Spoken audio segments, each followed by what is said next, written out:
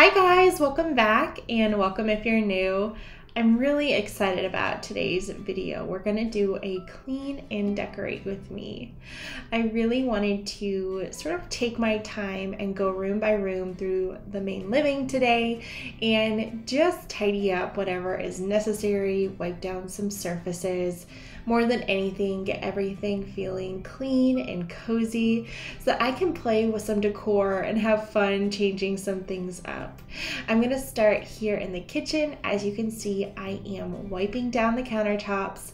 This is a daily task for me, usually 2 or 3 times a day.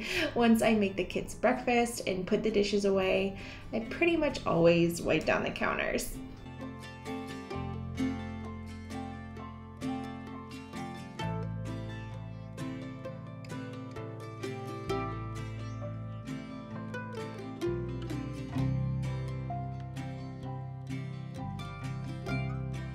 There are fewer things in life that make me happier than a clean kitchen and being able to go outside and cut some flowers.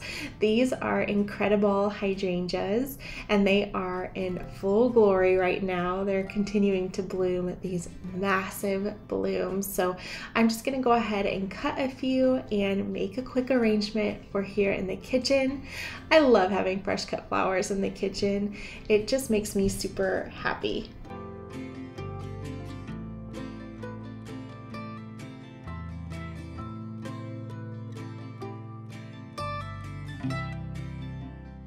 If you're new here or today happens to be the first time that you're stopping by, I just wanted to say that I'm so glad that you're here today, or even if you're a returning subscriber, thanks so much for watching. It truly means the world to me that you guys can come along and hang out with me in the day-to-day, whether you're watching and enjoying a cup of coffee, or maybe you're cleaning and doing housework with me and sort of treating this like a podcast. Either way, I'm so glad that you're here. And if you are new, be sure to hit that little red subscribe button before you leave today. It is completely free. It's just gonna let you know whenever I upload a new video.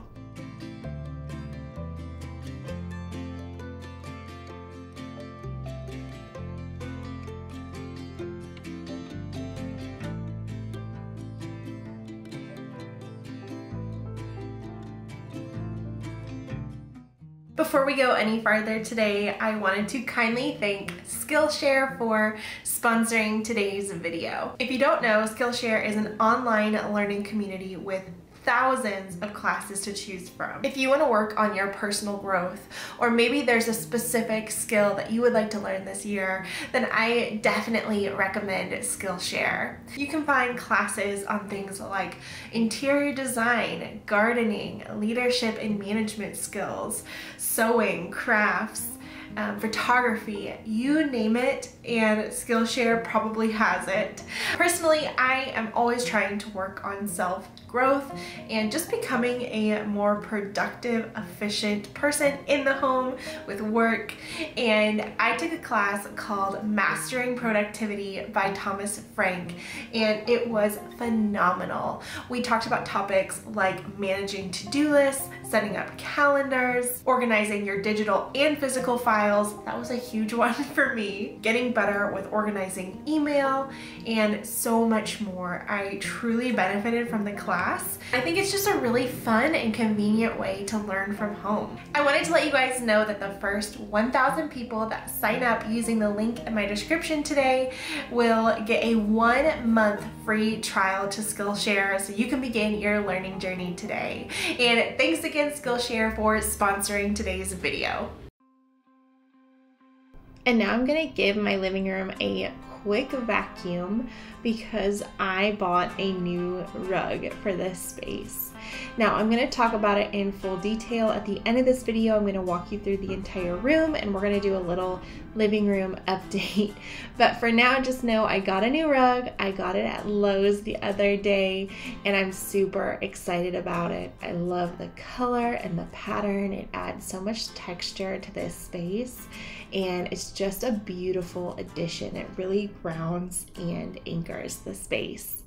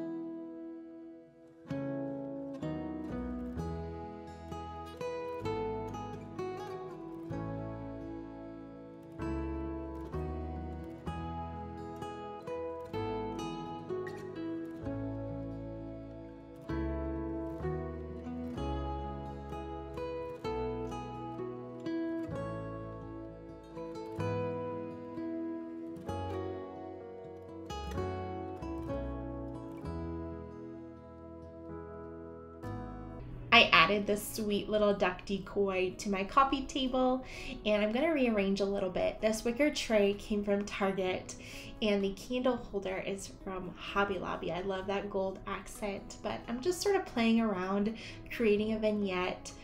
I don't even really light the candle here on the coffee table. It's more just for show. And now here on top of the piano, I'm not going to change anything because I have just been loving keeping it really simple and no fuss. I have a decorative crock. You guys have seen it if you've been around my channel. And I'm just going to fill it with more of those snowball viburnum stems that I have just been loving since the spring. I found mine at Hobby Lobby. Get them on sale, get them when they're half off, and just stock up on a ton of them. They're the easiest way to decorate for summer. They look so real, and you can just scatter them throughout your home in vases or crocks or baskets, and they just add such a pop of color and life to the space. They're so beautiful.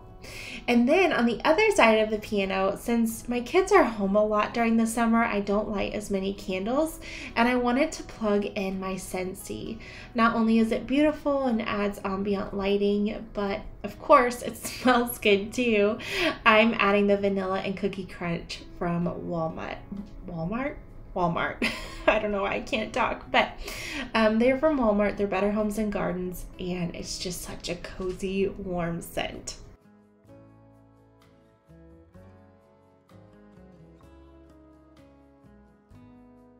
If I've learned anything while living in our home here in Ohio, it is truly that progress is better than perfection.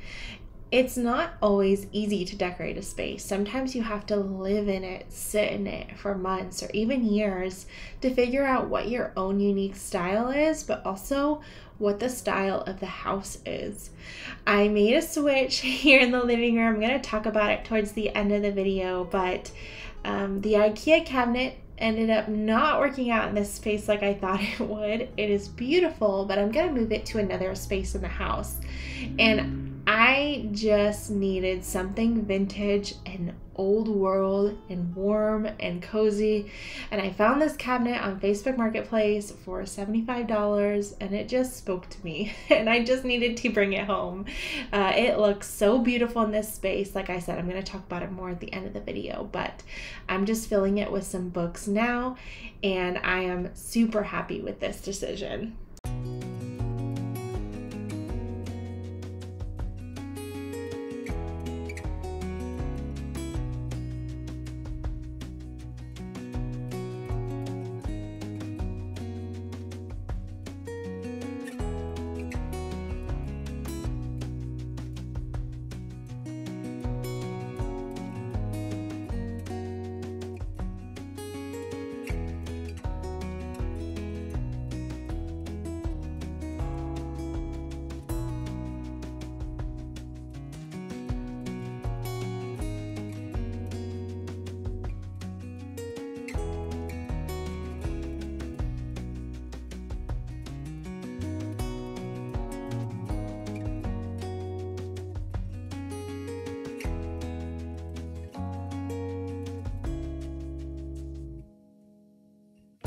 Whenever I'm rearranging or redecorating a space, I put everything on this dining table, and I promise it gets better.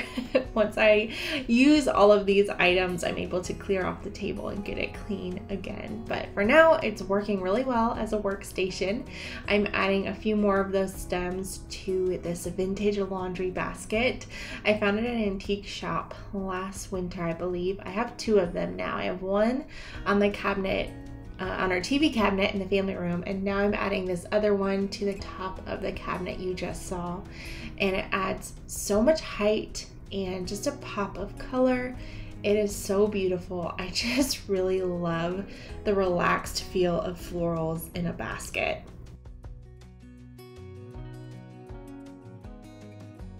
Not changing much in here. I'm just adding these new pillows to the couch.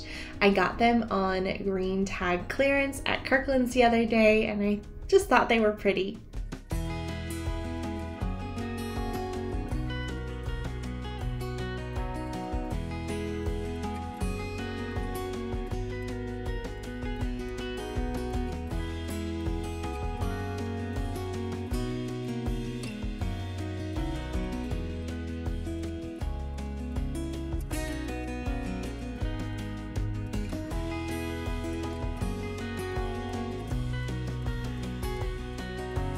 I'm gonna finish up here just by vacuuming a few little Maggie balls. I don't know if you could see it on camera, but there are little tiny white fluff balls all over the corners of our house, courtesy of our lovely golden retriever. But it feels so good to have the house put together and clean.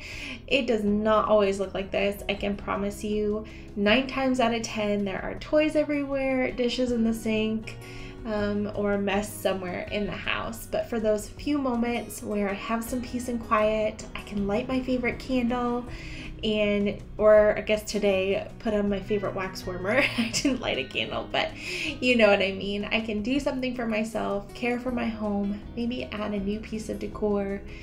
It is self-care for me. It really, truly is. It always puts me in a better mood, which then in turn makes me a better mom and wife. So I encourage you to do that. If you're feeling unmotivated or like you're in a rut, do some self-care. Buy yourself a small treat for the house and just get excited again to care for your home.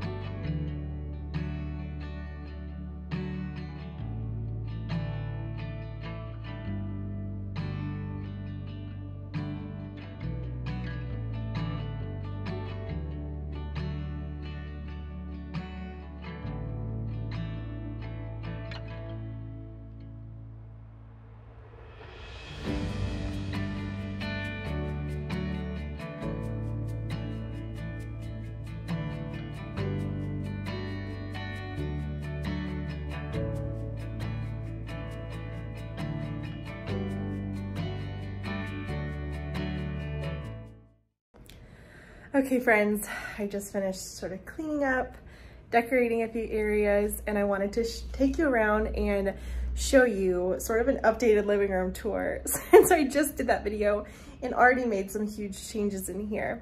I just want to say thank you so much to every single person who reached out to me after I did the home tour and talked about the ink stain that I got in my old rug. I tried all of your suggestions. I really truly did, and it just wouldn't come out. But I think it was meant to be. So many of you jokingly, lovingly said, I think Maggie stained your rug on purpose because you need a new rug in there. It's not the right size.